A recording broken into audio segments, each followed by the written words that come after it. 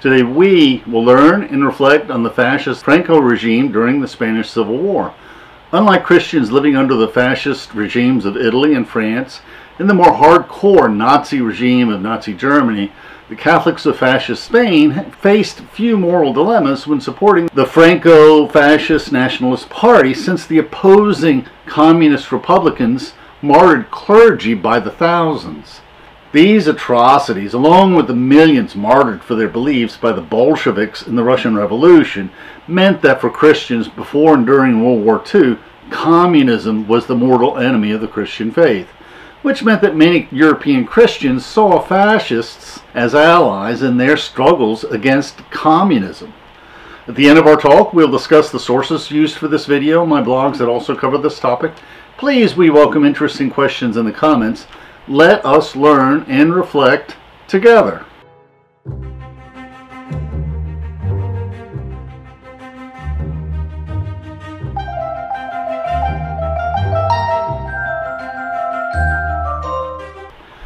Now, we have videos on why many Catholics and Protestants supported fascist regimes in Mussolini's Italy and Vichy France in the World War II era and before, and how also many German Christians either supported or tacitly tolerated the Nazi regime, enabling and tolerating Hitler's rise to power and the Nazi German nationalism during his dictatorship. These historical inquiries always lead back to the Spanish Civil War, fought between 1936 and 1939, before the outbreak of World War II, where the communists persecuted the Catholic Church, systematically murdering many priests, monks, and nuns in the regions they controlled. This happened before, after Lenin overthrew the Tsar's government in the Russian Revolution. The communists martyred millions of Christians as a matter of state policy. By far, there have been more Christian martyrs in the 20th century in communist Russia than in the prior 19th centuries combined in all countries. The Pope and many Catholics were very willing to give the fascist and Nazi parties the benefit of the doubt, because the fascists were the enemies of the godless communists who martyred Christians. Although Hitler was the enemy of both Catholics and Protestants, the fascist regimes of Italy, Spain, and Vichy France openly supported the Catholic policies in their countries. We shall investigate primarily the history of Catholicism in the Spanish Civil War as reported by one of the leading histories of the period, The Battle for Spain by Antony Beevor. The Spanish Civil War also has many other excellent histories available, and has also spawned literary works including Ernest Hemingway's For Whom the Bells Toll and George Orwell's Homage to Catalonia. First, we need to understand the unique history of Catholicism in Spain in the centuries leading up to the Civil War. The Spanish crown was always a stalwart champion of Catholicism. Spanish Catholicism profoundly influenced medieval Catholicism, both for better and worse, both for Spain and Catholicism. Spain was the only Western European region that fell to the Muslim armies. The Reconquista struggle to defeat the Muslims, which ended in 1492, had lasted for 7 centuries. This unique struggle helps explain why Spain is unique. Although this was a long and complicated process, often slowed by alliances between local Christian and Muslim rulers, the Reconquista meant that the Spanish nobles were weaker and the monarchy was stronger than in other European nations. Also, there were closer ties historically between the Spanish armies and the Catholic Church, which persisted into the age of Spanish colonialism. Since the Reconquista ended shortly before Luther was born, Spain was less affected by the Protestant Reformation than the other Western European Spanish countries. Spain was economically backward. The Spanish colonial system was more exploitive and less concerned with trade than any other European countries. The vast amounts of gold and silver mined in Mexico and Peru, and the Catholic prejudice against usury also helped to hinder the development of a Spanish merchant class. Spain was much slower to abandon feudalism, in a system where nobles were not only not expected to work, they were mocked if they did do any productive work. In contrast, the peasant serfs paid both the taxes and performed the back-breaking agricultural tasks to feed the country, while living lives of destitution and sometimes near starvation. A period joke was that half of Spain eats but does not work, while the other half works but does not eat. The mountains of the Pyrenees helped to isolate Spain from the rest of Europe, but this did not prevent Napoleon from invading Spain and infecting Spanish society with the liberal ideas of the French Enlightenment and the legal egalitarian legal principles of the Napoleonic Code.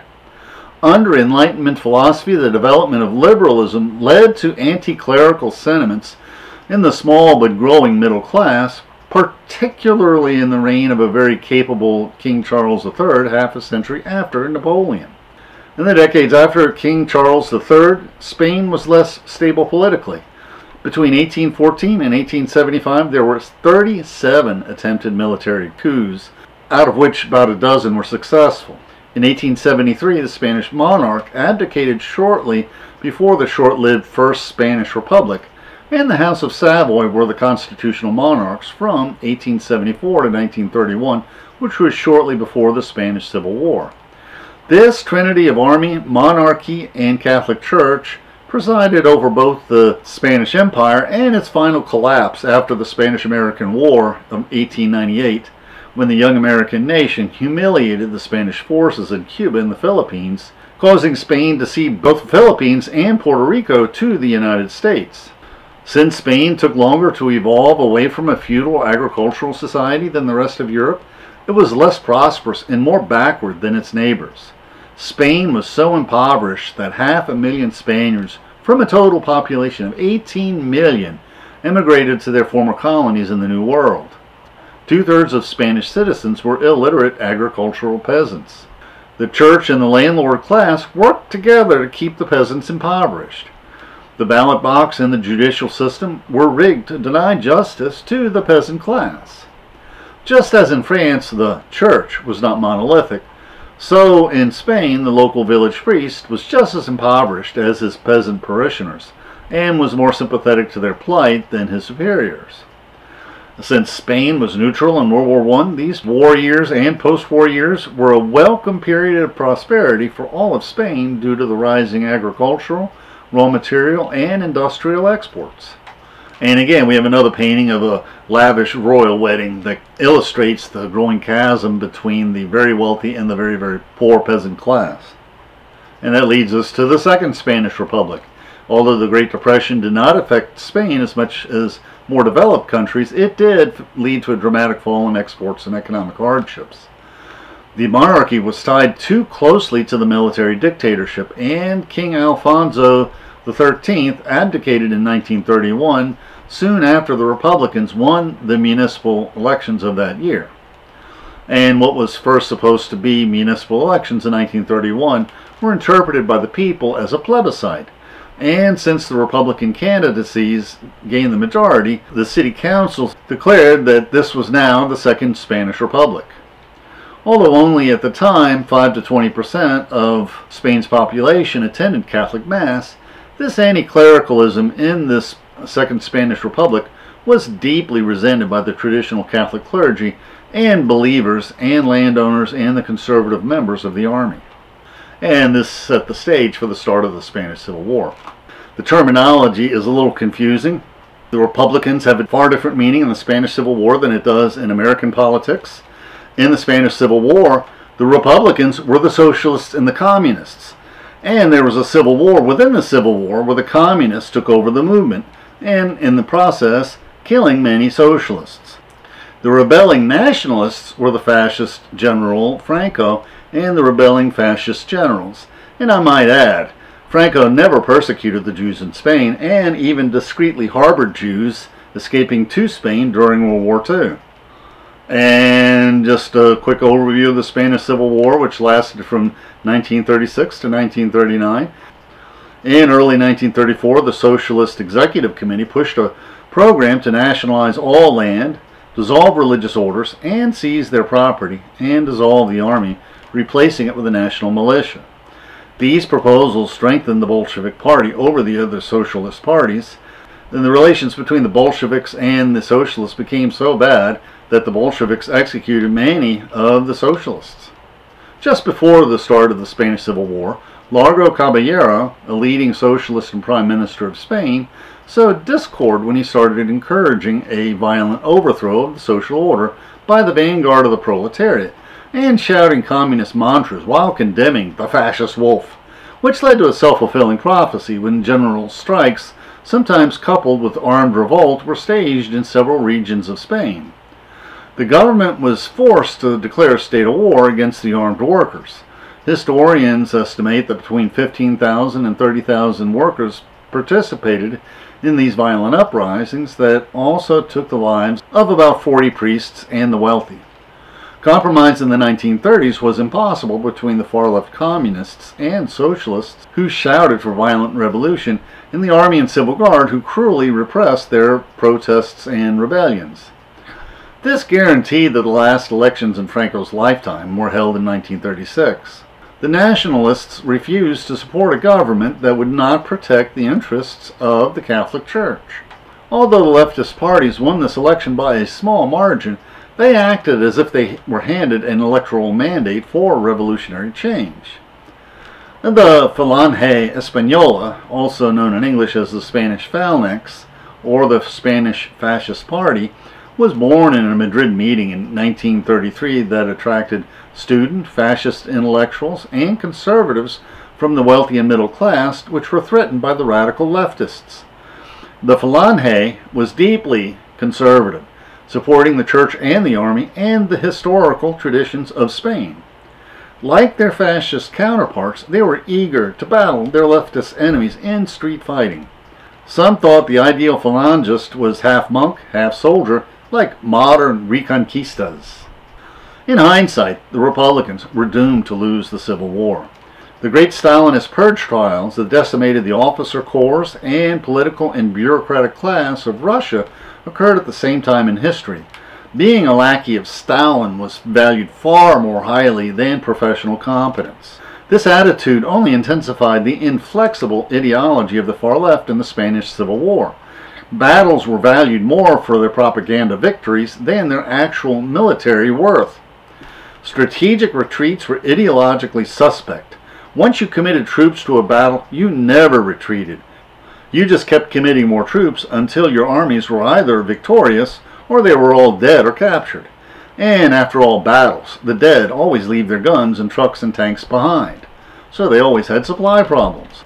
The Republicans always had fewer and older guns and tanks and trucks than the Nationalists. Stalin was always stingy and often did not live up to his commitments to supply the Republican armies. And this stinginess only increased as the Bolshevik intimidation of the more moderate socialist parties increased. Early in the war, the Republicans made the mistake of depositing the government gold reserves in Moscow. Stalin was quick to oblige, but would never account for these gold reserve deposits. Stalin gained propaganda victories by simply promising aids, and the Western Democratic allies were neutral, refusing military aid to both sides.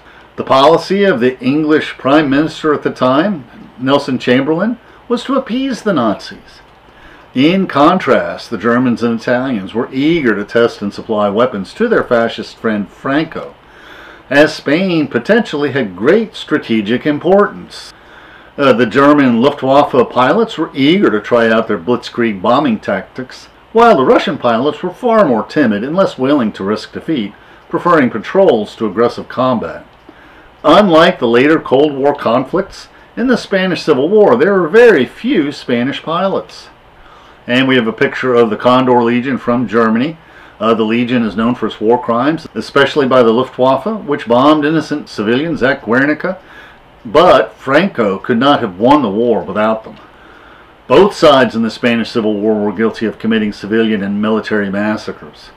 But what frightened the Pope and Catholics all over Europe was that the Republicans targeted specifically priests and monks and nuns for massacres by the thousands and sometimes brutal tortures.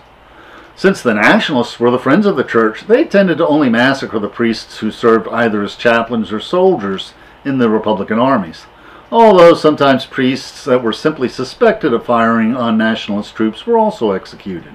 Instead, the Nationalists decided that they would massacre liberal school teachers. Sometimes the public executions were public events. And also the German Luftwaffe pilots practicing their new blitzkrieg bombing strategies. In the infamous bombing of Guernica, the German pilots first destroyed a church and then circled back for target practice on those who were fleeing from the church. In the years immediately after the war, Franco continued his massacres of Republicans. Although the Luftwaffe blitzkrieg bombing campaigns of the Spanish Civil War definitely served as practice for the dive bombing tactics in the Nazi invasions of Poland and France, the Spanish Civil War was really more like the brutal Battle of Stalingrad. In both of these conflicts, both sides stubbornly fought viciously for a propaganda victory, never willing to strategically retreat, readily accepting massive military and civilian casualties. The fascist nationalists always had a manpower advantage. They started the war with 40,000 battle-hardened troops from Morocco and some 60,000 greener troops from Spain, but in time the Republicans were able to recruit armies whose lack of experience was often overcome by ideological enthusiasm which faded as the fatalities of war mounted. By late 1937, both sides had between 650,000 and 700,000 troops each. The most competent nationalist general was Franco, although he was quite conservative in his strategic decisions. Now, many historians speculate that Franco's battlefield caution was purposeful. The more numerous were the casualties of war, the fewer were his political opponents after the war. In this Civil War, the plotting McClellans were always preferred over the decisive Grants. And the Civil War grinds on and on and on. Most military coups are quick. Either they succeed in a week or two or they fail. The Spanish Civil War is an outlier. It is the military coup that lasted 4 bloody years. The coup quickly succeeded in some conservative regions, but drug on in Republican regions, including the key capital of Spain, Madrid. Although the nationalist fascists quickly won over regions bordering Madrid, Madrid itself would not surrender until the dying days of the war. This was a coup that was attempted in the various regions of Spain by multiple generals. Although most of the Spanish generals and officers were Falange sympathizers, there were some generals loyal to the Republican government, and some generals were socialists. And some generals sided with the socialists due to local political reasons and the initial failure of the Falangist coup in their region. Just as there was general anticipation of the initial communist uprising, likewise many also anticipated the nationalist Falange uprising. There was just too many people and too much publicity involved to keep these political events secret. This was also the first coup in history where the military tried to quickly seize the radio stations and telephone exchanges and airports in the very beginning of the war. The Falange generals did not anticipate the determination of the Union members and many members of the Civil Guard to oppose the coup. Often nationalist soldiers were attacked with unexpected furor with homemade weapons and bombs and snipers. The coup was successful in Seville near Madrid, but there was unexpected resistance in Barcelona, since the Unionist movement was strong in the surrounding regions of Catalonia. In his book, Anthony Beevor provides more details on the suffering and atrocities on both sides in chapters titled Red Terror, White Terror, and the Nationalist Zone, and the Republican Zone, if you want more gory details of the daily back and forth struggle of the war. But we'll instead just show you the broad outline of the war. The maps in Wikipedia show that the Nationalists started the war in 1937, controlling more of the territory in the north and west of Spain, which bordered the Portugal and the Atlantic, and the Republicans controlled Madrid and central and eastern Spain, bordering the Mediterranean Sea, and also a strip of land along the Atlantic Ocean that were in the Basque areas in the north.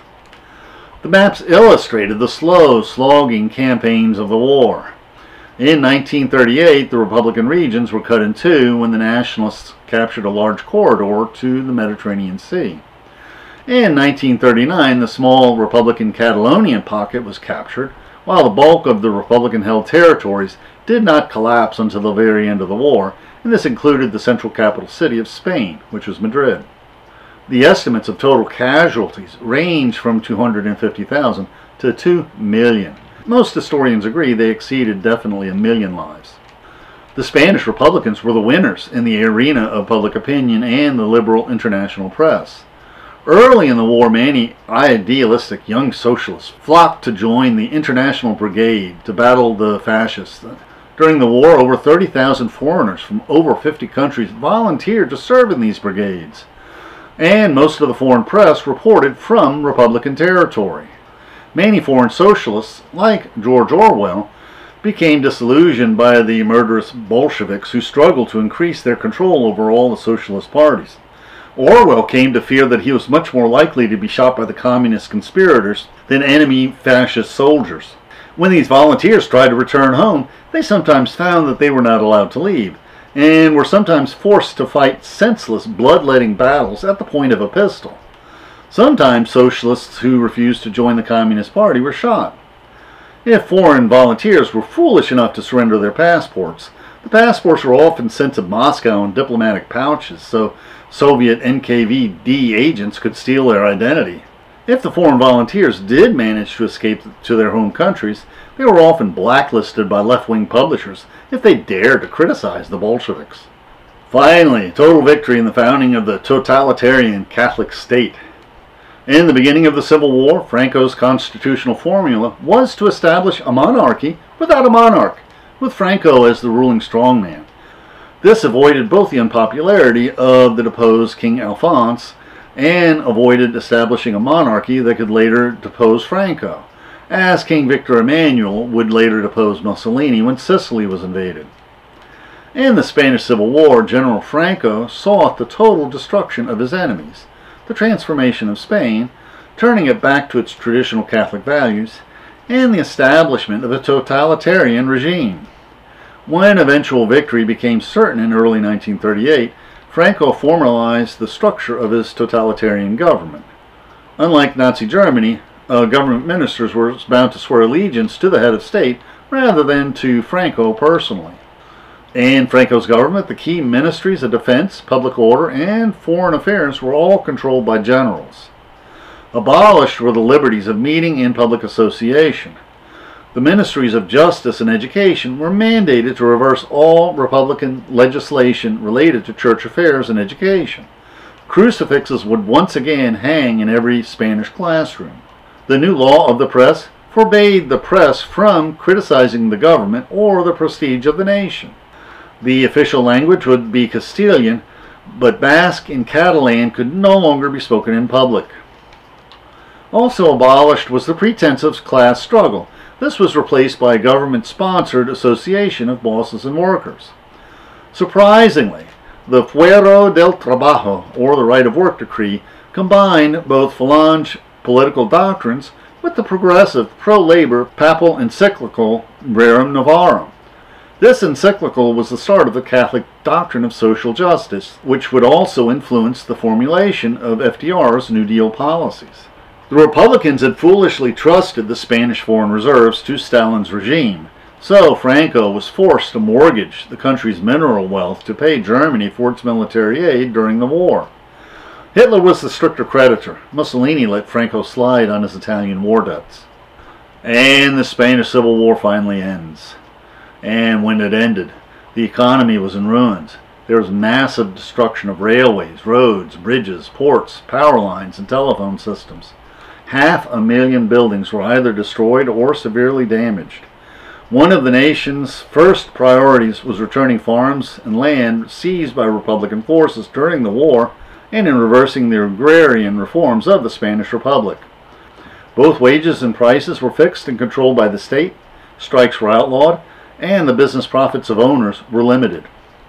Prison camps were established all over the country, holding close to 500,000 former Republicans, although executions, suicides, and escapes reduced these totals. Although conditions were quite brutal in the prisons and prison camps, my sources suggest that the camp conditions did not approach those in the more brutal Nazi death and labor camps in Germany and in the Third Reich. These prisoners were available to assist in rebuilding the infrastructure destroyed by the war. Only after the end of World War II would Franco pardon the political prisoners of the Spanish Civil War. Ominously, in 1943, over 12,000 children were forcibly kidnapped from their Republican mothers and handed to Catholic orphanages for adoption by more politically correct couples. The military dictators of Argentina would copy this practice 30 years later. Republicans were purged from the schools and universities and were obliged to submit to the authority of the church and the new state. Neighbors were encouraged to spy on their neighbors. Continued vigilance for approved ideology was considered to be patriotic. Women were encouraged to work at home, to tend to housework, and always be obedient to their husbands. Marxism, the Enlightenment, and Freemasonry had been defeated by the virtuous fascist forces of the Phalange. And Franco was no fool. He declared Spanish neutrality in World War II. When Hitler invaded Poland in 1939, Franco was quick to declare Spain as a neutral country in the upcoming conflict. The Spanish Civil War had ended only a few months before. Spain was in no condition to fight in another war so soon. After the fall of France, Franco decided to hedge his bets. Rather than being a neutral nation, Spain would now be a non-belligerent nation. And Franco offered to assist Hitler if Spain's assistance was needed. Hitler decided to take up Franco on his offer, so Franco offered to enter the war on the Axis side. In return, Spain only needed some generous supplies of arms and fuel and ammunition and food, and Morocco and Iran, and a large portion of the Sahara, and also some French colonies in Africa, including Guinea. Hitler saw Franco as a hard bargainer, so he decided he would have a personal meeting with Franco on the French border. Hitler wanted to seize the strategic British outpost of Gibraltar that guarded the entrance to the Mediterranean Sea, but Franco worried that the British would then seize the Spanish Canary Islands. Afterwards, the Franco government sent a detailed list of the military supplies needed if Spain were to enter the war. The wish list of military supplies that Franco requested exceeded the supply capacity of Germany. Hitler confided to Mussolini that he would rather have 4 of my teeth pulled rather than have to talk to that man Franco again. Hitler needed Franco's cooperation to seize Gibraltar, but that cooperation was not forthcoming. Now, Gibraltar is really a small peninsula with a huge mountain called the Rock of Gibraltar. The British could squeeze in only 2 airplane runways running crosswise after they filled in part of the bay, and you can see the runways on the far side of this photo if you look closely. The sole runway also intersects the only road leading into Gibraltar from Spain, which is used by the Spaniards working in Gibraltar, so the traffic needs to be stopped while the planes are landing. Canary Islands are both strategic, and they're also famous for their volcanoes, including the one on the western La Palma Island that has a weak flank that some scientists may worry might slide into the ocean during a volcanic eruption, which in turn may create a tsunami 100 feet high that might submerge every major city in the North Atlantic Ocean, and hopefully in that case the Statue of Liberty will not need to hold her breath. And now we will talk about the sources we used for this video. There are many excellent books on the Spanish Civil War. I chose this one by Anthony Beevor, The Battle for Spain, and it is a fun read. And he has many chapters on the actual war itself that we didn't cover, since it was just a slogging war. I plan to read the famous accounts written about the Spanish Civil War by 2 authors who fought with the socialists on the Republican side of the war. George Orwell wrote The Homage to Catalonia, and his deep disillusionment about communism as a result of his experience in the war led him to write the books Animal Farm and 1984. And also, Ernest Hemingway wrote a book on the Spanish Civil War titled For Whom the Bell Tolls. An interesting question remains, did the fascist Phalange totalitarian support of the Catholic Church damage the reputation of the Church in the long run? This is an interesting question examined by a history of the Catholic Church in Spain from the monarchy through the entire modern era by Stanley Pope, Spanish Catholicism and Historical Review. So I plan to make this interesting history a topic of a future video. And we have other videos, some of which tie American history to the European history during World War II. Viktor Frankl's message in his book, Man's Search for Meaning, is that no matter what challenges life throws at you, even the challenges of the Nazi concentration work camps, you can find the strength to persevere if your life has meaning. The stoicism of Nelson Mandela in South Africa, who went from prison to the presidency, who was imprisoned for challenging apartheid, shows how we can persevere and defeat racial hatred in our lives and society. Many people are unaware that the Nazis used the Jim Crow race laws as precedents when drafting their anti-Semitic race laws that started the persecution of the Jews by the state bureaucracy. And finally, the spiritual danger of white evangelical Christian nationalism is that it can too easily morph into all-out white supremacy. We challenge our white Christian listeners to sample our videos on civil rights so you can be more compassionate towards the plight of our black brothers in Christ. Frederick Douglass belongs to the first generation of black leaders. He escaped from slavery and became a leading abolitionist orator before the Civil War, and became a leading civil rights leader during the Reconstruction years after the Civil War. Booker T. Washington was a teenager when Lincoln issued the Emancipation Proclamation, freeing the slaves in the Deep South, and he was both an orator and a second-generation black leader who focused on educating the freed slaves so they could improve themselves.